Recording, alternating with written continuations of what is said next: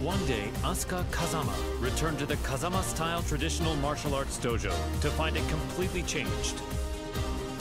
Lili had purchased the property and decided to renovate the entire building with the rose ornamentation that she loved so much.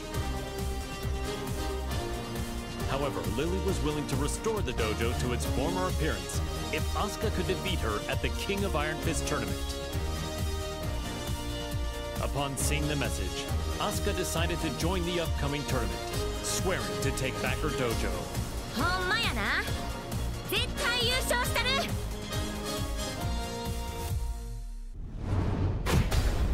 Welcome to the King of Iron Fist tournament. First up,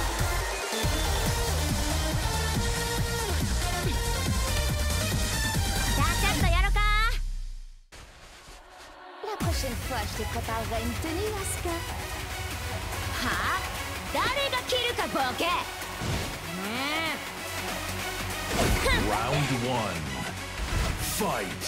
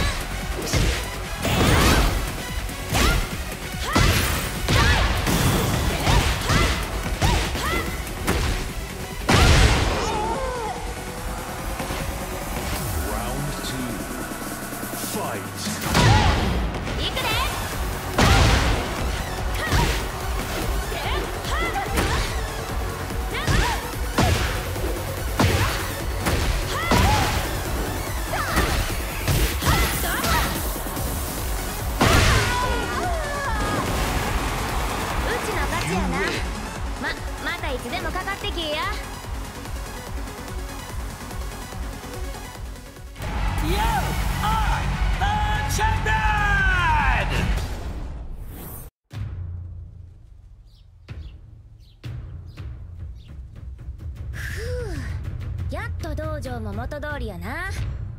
門下生も早く戻ってくるとええな。そういえばあのお嬢様、あれ以来姿を現しとらんけど、今頃どこで何しとるんやろな。Oups!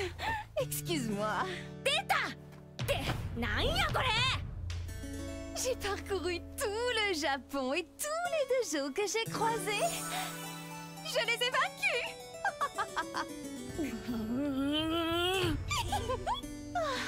Je n'aurais pas dû acheter ton dojo. Oh, nous devons gagner à la loyale pour pouvoir crier victoire. Maintenant, battons-nous. アホやこいつ。まあええわ。かかってき。 Je vais me venger pour le tournoi. ハマーだけは上がってるみたいやな。 C'est donc Kazama. La fermeté brise la douceur. それを言うなら重力5。